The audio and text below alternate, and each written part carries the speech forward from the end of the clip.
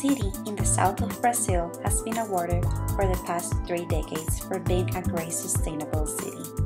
Curitiba, Brazil has a population of around 3 million people, and a recent survey shows that the people are happy with their city.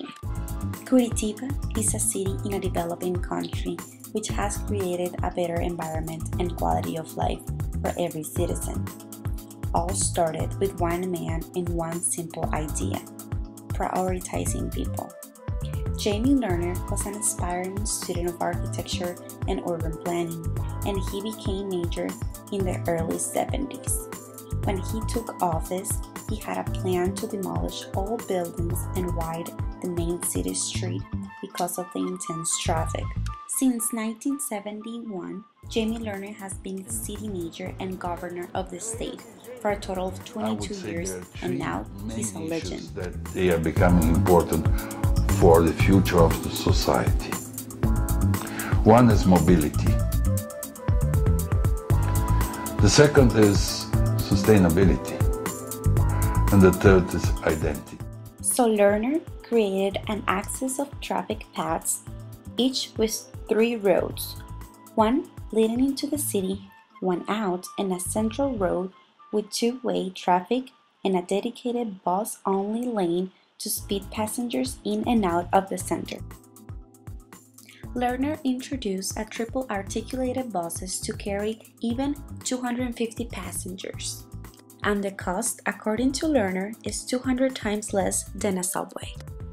The people board into 3 different doors of the bus simultaneously, so the unloading and loading is very fast. The bus system in Curitiba is so successful that it's used by 85% of the population, and it's been an inspiration to many other cities around the world. Thinking about his buses, one day Lerner realized that they were slow by boarding time, with people buying their tickets on the bus.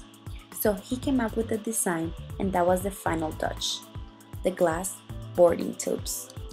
Now, during peak hours, buses arrive every 60 seconds and they're always full.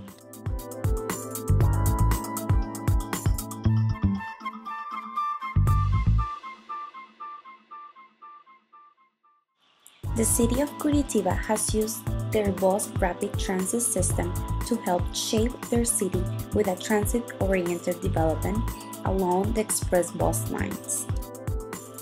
They have around 1,100 buses that make 12,000 trips every day, and these are operated by private bus companies of all who make a profit on their operations.